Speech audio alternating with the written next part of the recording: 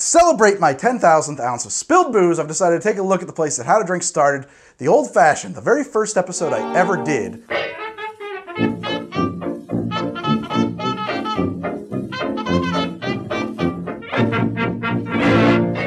I want to take a bigger look at the Old Fashioned and its history.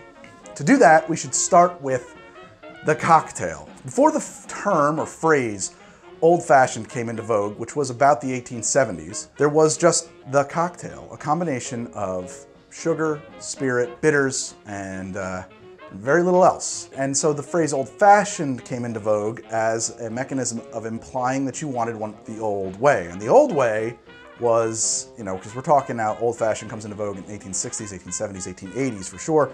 The old way would have been prior to the 1860s, early 1800s. So we're gonna make a Jennifer cocktail. I know that an Old Fashioned is typically going to be made with whiskey, and we're getting to that. At this time, whiskey certainly was popular, but Holland's gin or Jennifer would have been equally popular. And to sort of illustrate the history of this drink, we're gonna make this one with the Jennifer. You would start by taking a lump of sugar, and I have this Demerara sugar cube, and soak that with some bitters. Place that at the bottom of your glass. You got that in there. And now we want to add to that a wine glass of our spirit, or 2 ounces of spirit in this case. So 2 ounces of Jennifer. And now I'm going to add 3 ounces of water. So remember, this is 1806. There's no ice. The cocktail was meant to be served at room temperature. It was not a cold drink. That was for juleps. The cocktail would have been a room temperature drink. We're gonna stir that up and do our best to get that sugar cube to dissolve. Now truly, at this time, they would have been using something called lump sugar. It comes in a big cone typically, and it's cut with sugar nippers, which are little scissors. It's a different kind of sugar than is available today. And instead of a spoon, I would have been using a toddy stick. And now, if you wanted to, you might have embellished this drink with a bit of grated nutmeg. They put nutmeg in everything, as Townsend's will point out. And that is a cocktail, a turn of the 1800s Jennifer cocktail. It smells very nutmeggy.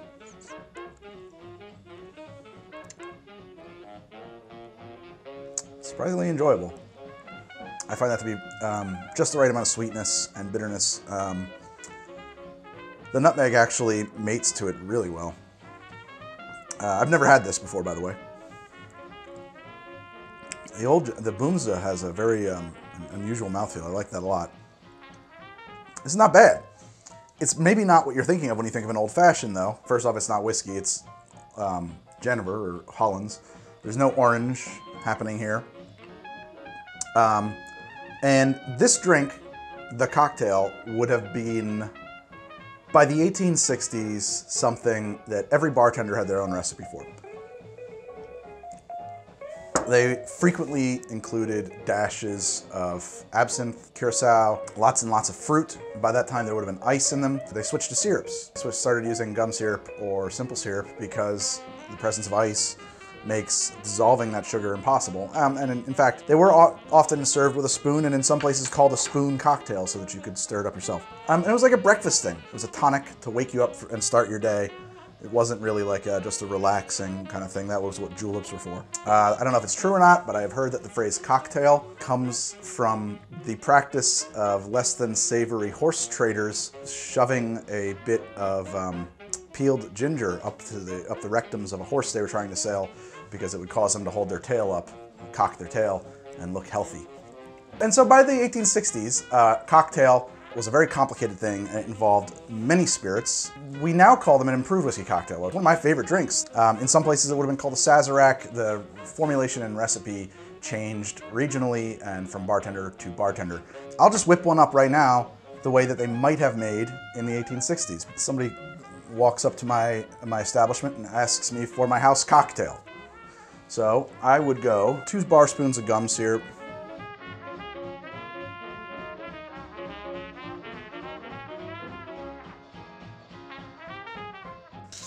dash of curacao,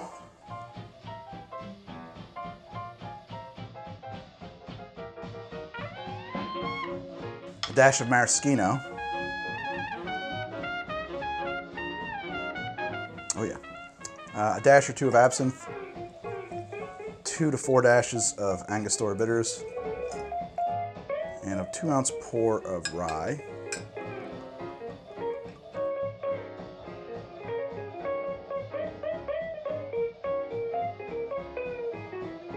Some disagreement about what a lump of ice means, but at my bar it means a big square of ice. Oh, we'll have to pare that down a bit. Now if this was a very fancy bar, like a nice hotel bar in New York City, I might even go so far as to carve this into the shape of a diamond. And then I would stir it up with a stirring rod or a bar spoon.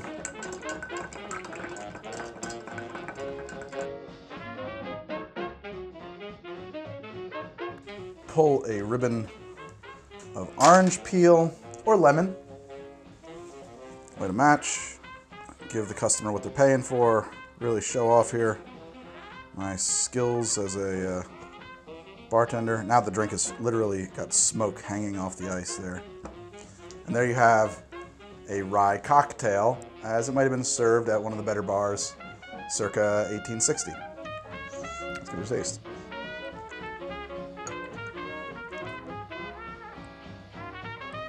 I love this.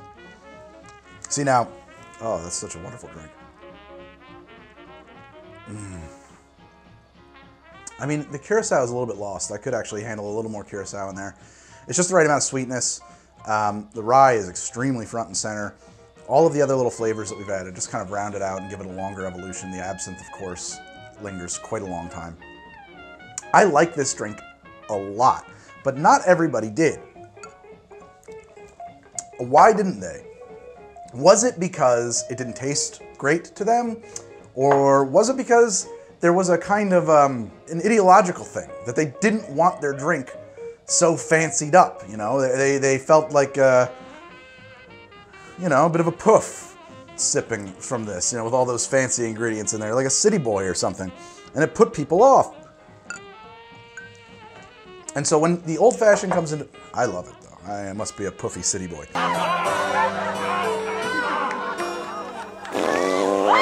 And so when the phrase old fashioned comes into vogue in the 1870s and the 1880s, it is specifically calling back the old way. You know, I don't want one of them fancy city boy cocktails, just make it the old style way with none of them syrups in it. Okay, so we get the old fashioned. The old fashioned, even when it was a new drink, was a bit of a historical anachronism. Because what we're gonna do, even though we're gonna use ice, because they didn't mean a cocktail 1806 style, they meant a cocktail 1880 style. They want it cold, they want it a little wet, but they still want you to use the sugar typically, instead of a syrup. And they want that soaked sugar cube with bitters. Okay, plenty of bitters in there. They want typically rye, again, a 2-ounce pour of rye.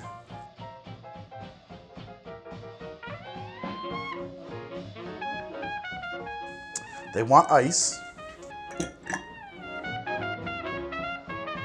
We're gonna stir it up.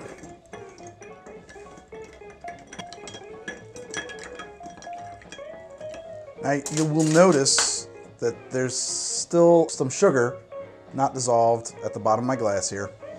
To an orderer of an old-fashioned circa 1870, that would have been actually desirable. That would have been a mark of its oldness. And they want a twist of lemon, I think. And now we have the 1870s old-fashioned, not the 1870s whiskey cocktail. A lot less sweet, because the sugar is less dissolved. Eminently drinkable, though. A great showpiece for a glass of rye. You know, we get all of those rye spice. There's a nice, clean lemon up front kind of nose. Yeah, strong lemon odors. No gum syrup, so the mouth feels a lot less pleasing.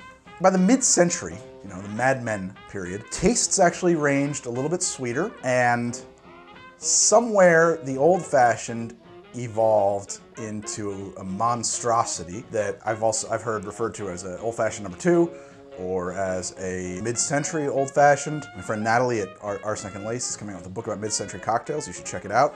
And so let's talk about that. Let's take a look at the mid-century old-fashioned. Now, the first thing we have to do to make a mid-century old-fashioned is mercilessly cut into our orange and produce from it a wedge. And we're gonna take that whole orange wedge and we're gonna put that into our glass. I should have some really bad maraschino cherries. I should have some neon red ice cream sundae maraschino cherries. By coincidence, I don't. So this particular mid-century old-fashioned is getting gussied up with some nice imported Luxardo maraschino cherries. 2 of them, a 1/4 ounce of simple syrup to a 1/2 ounce, a 2 ounce pour of bourbon, 1, 2.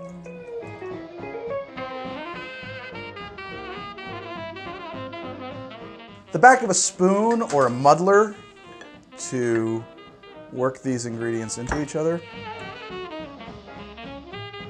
And this drink would have a few ice cubes in it, typically. So I don't have small ice cubes, but I'm just gonna crack some ice in there because we want a mess of small cubes in our glass. And a couple of dashes of bitters, and then we're gonna stir that up a little bit. And here we have the mid-century old-fashioned, as horribly as I can bring myself to make it. All I taste is orange juice. It just tastes like orange and cherries. And a little bit of the bourbon notes, but this is gonna sound like I'm lying, I'm not. The bourbon notes that are not being masked, that still show through, when they mate with the orange and the cherry, it kind of tastes like an ashtray. A little bit, like there's a slightly acrid, I don't know, yeah, like ashiness to the flavor. Not so bad. I need 1 more glass. I've run out of gold-rimmed glasses, so I'm gonna make the final old-fashioned, my preferred today old-fashioned in this glass. And this is the drink that I make when I'm all alone and not trying to impress anybody at all. I think if you have the option, a Demerara syrup helps you out here. And I will do somewhere between a 1/4 and a 1/2 ounce. 2 dashes of Angostura bitters. I prefer a bourbon old-fashioned.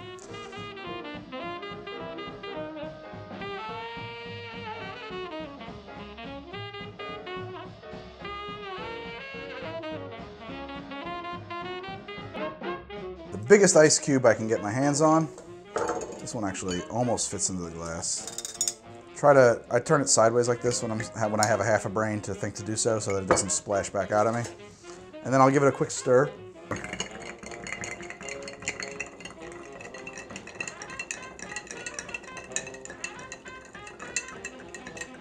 I'll pull a rip off of this orange.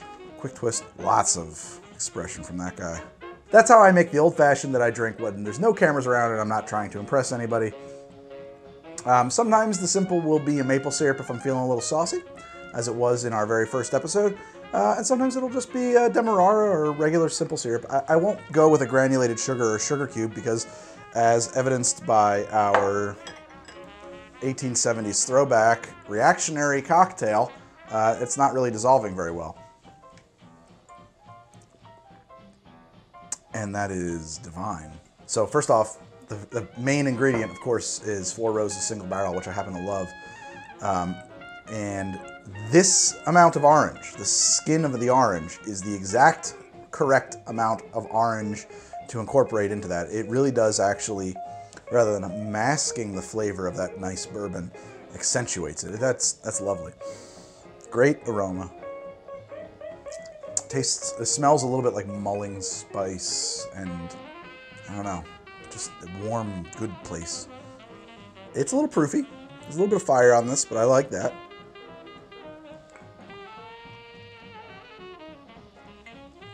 It feels very nice in your mouth. It's cold.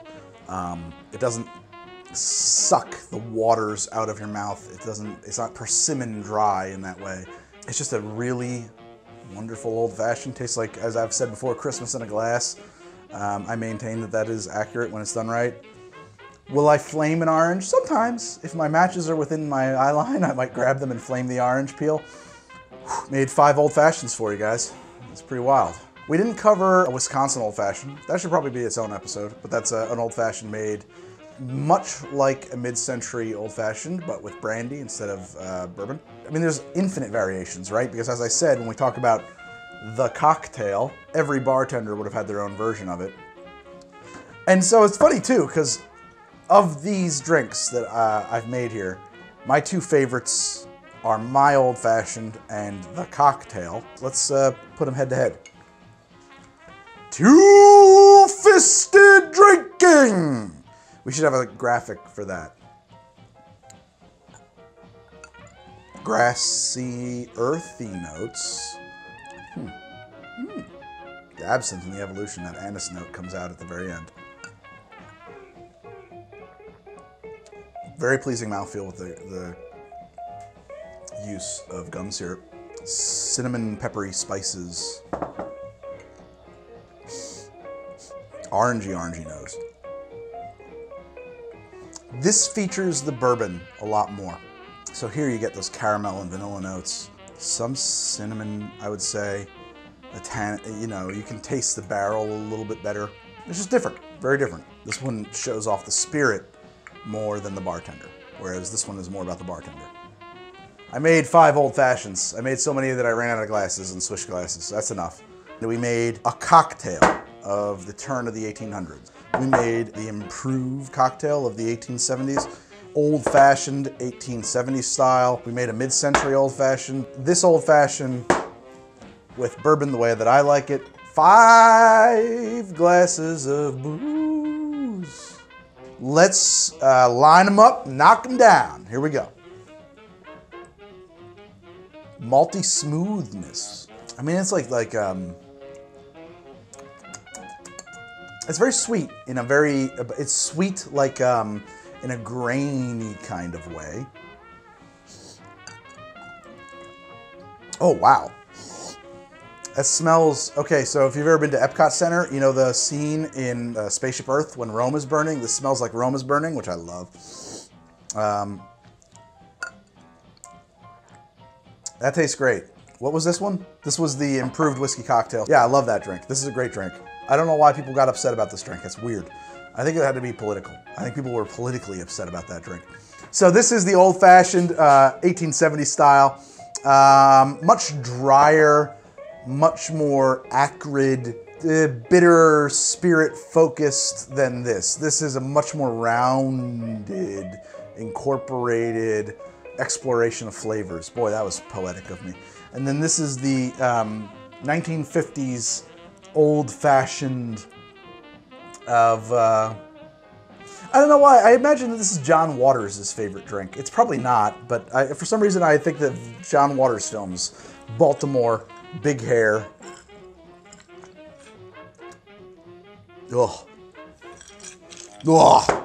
I don't like it. What can I say about it? It tastes like bad candy. And then this is the old-fashioned the way that I like it. And I do. Very much. That's great.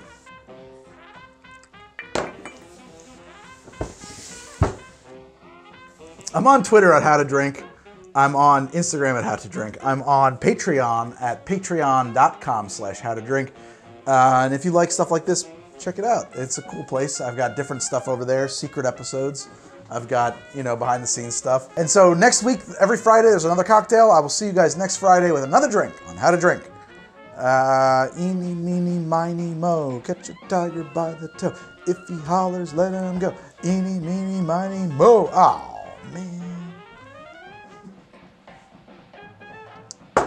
It's all right. It's cool. It's different. It's very much like a punch. It's very nutmeggy. Townsends would love it. Oh, shit.